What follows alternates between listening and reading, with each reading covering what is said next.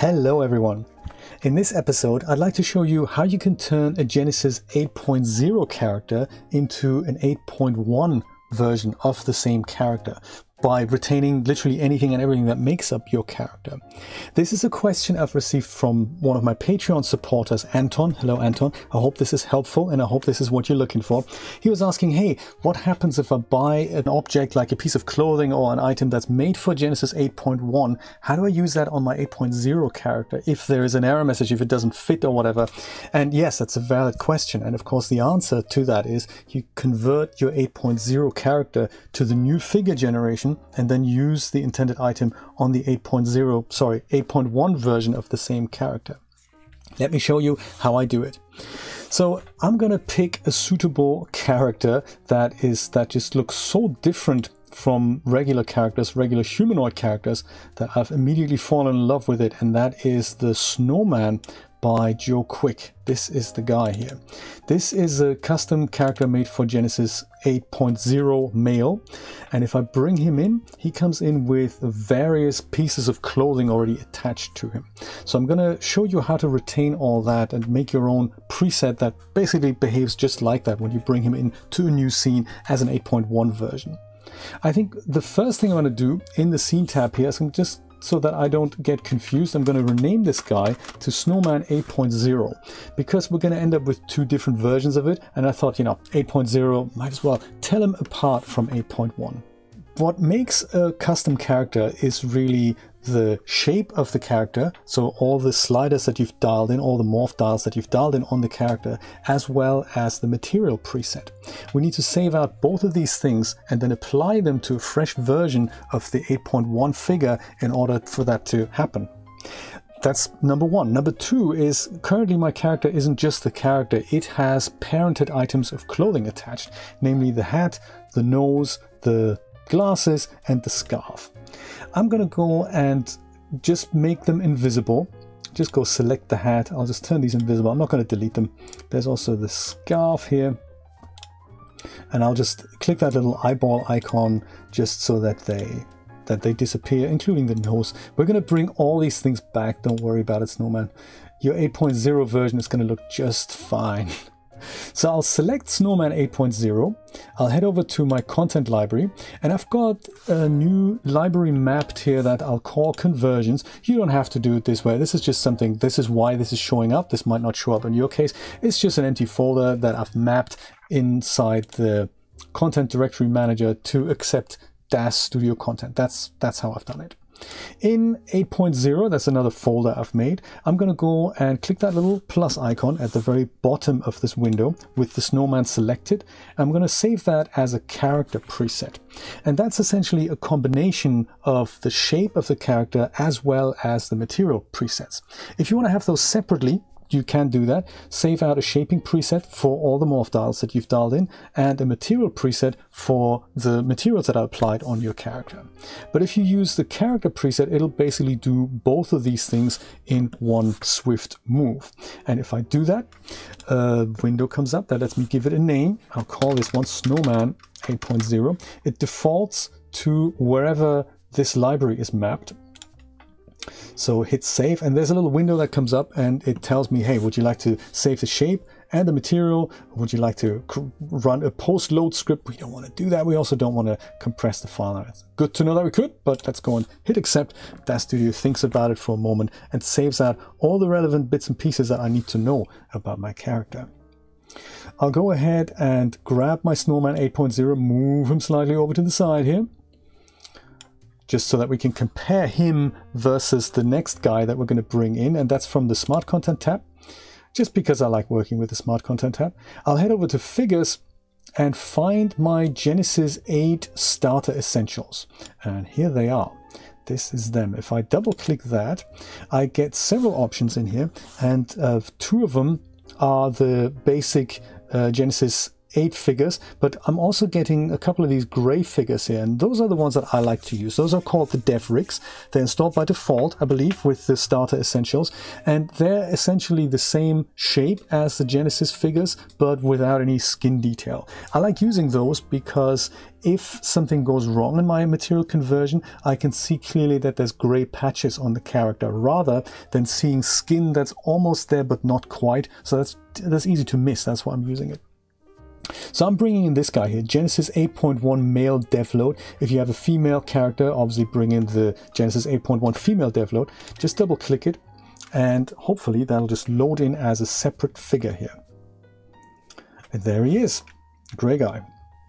So on him, with him selected here in the scene tab here, let's go and select Genesis 8.1 male and head over back to the content library and just double click the Snowman 8.0, and that should bring up a window that says character loading options, and that'll essentially ask me would I like to bring this guy Snowman 8.0 in as a new figure, in which case I'd have to click this. I don't want to do that. I want to apply this character to the currently selected figure, which is the 8.1 figure. I'm going to keep this as my option as a preference for the future. Hit accept. Let DAZ3D do its thing, and lo and behold, do we have another Snowman in our scene. This one now has all the benefits of the 8.1 figure, and we can barely tell the difference. Just so that I get organized here, I'm going to go over to the scene tab immediately. I'm going to go and select my Genesis 8.1 male, and I'm going to call him Snowman 8.1, just so that I know which one's which. Otherwise, you know, I'm one of those guys who forgets quite easily.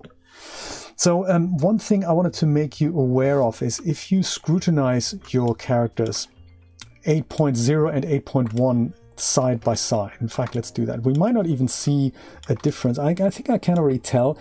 His face looks a little different than his face. And I think if we switch this over to iRay, we'll probably be able to tell those differences a little bit better.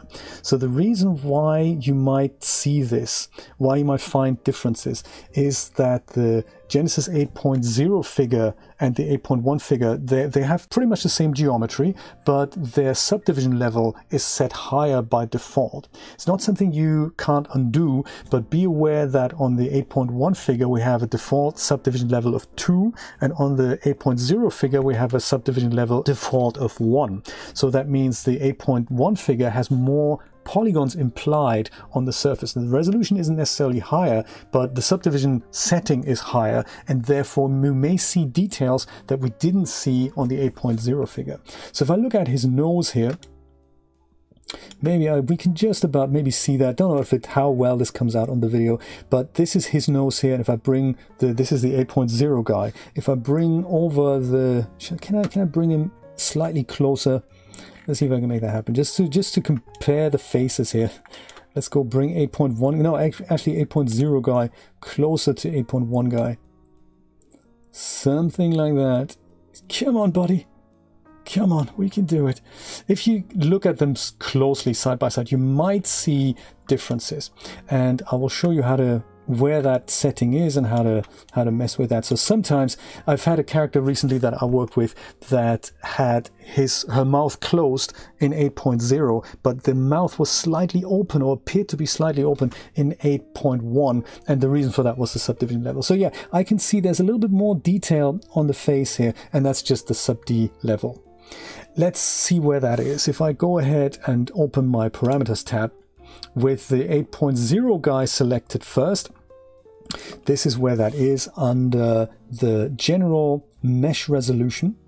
Subdivision level is 1. Gray value means it's the default value that comes with the figure.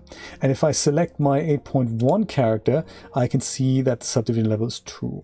So if you see something and you're not quite happy with that, and you're saying, no, I'm a stickler for details, I want this to be exact, then just go on the 8.1 figure, drop this down to 1, and you will see that that should now match exactly what your 8.0 character looked like. Usually you benefit from a higher subdivision level. It might even cause you slightly longer render times because there's just more geometry at render time that happens. But hey, it's one of those things. That is how you do that. I'm going to go and and delete Snowman 8.0 from the scene, because now we want to go and save Snowman 8.1 out. I'll do that twice actually. The first thing you can do, well, you can literally just save him out now if you like, but since he looks different to Snowman 8.0 because he doesn't have all the clothing, let's go and give him that and then save him out, because that'll mean you can bring him in with the clothing on 8.1 just like the original figure was, and you know, that might be helpful.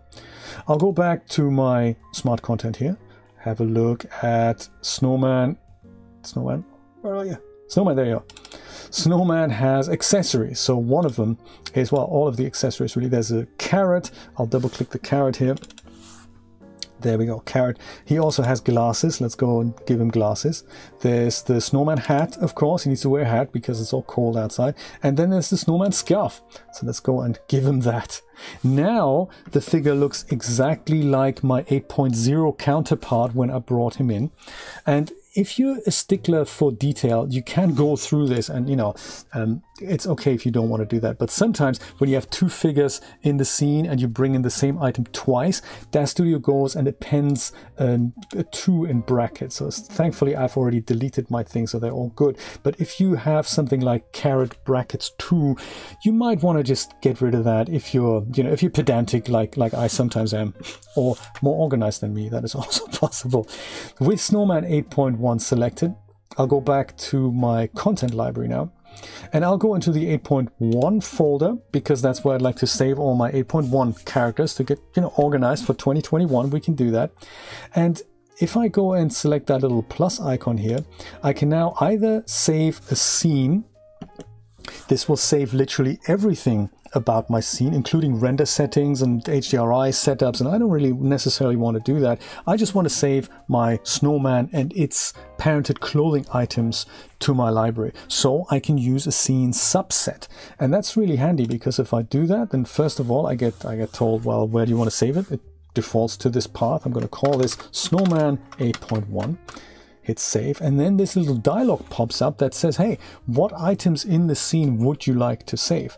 So I don't want to save my filament draw options or my tone mapper options or my environment options.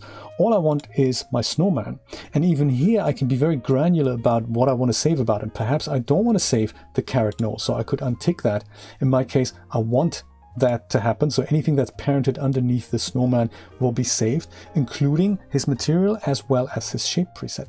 So let's go and hit accept, and here he is. This is now a scene subset, which is great. Let's prove a point. Let's go delete Snowman 8.1 from the scene, and literally just go and double click this guy, our thing that we've just saved, and that should, after a few seconds, bring back Snowman 8.1 in its glory, with whatever subdivision level I've set on him and with whatever clothing items I've parented on him. So that's how I do it, and it's been working quite well for me. If you have any questions about this conversion process, then please let me know. I hope, Anton, this was good, and I hope you can now convert all your 8.0 characters, or the ones that you need, to 8.1 and reap all the benefits of the new figure. I hope you all found this helpful. Thank you so much for watching, and I will see you in the next episode. Take care. Bye-bye.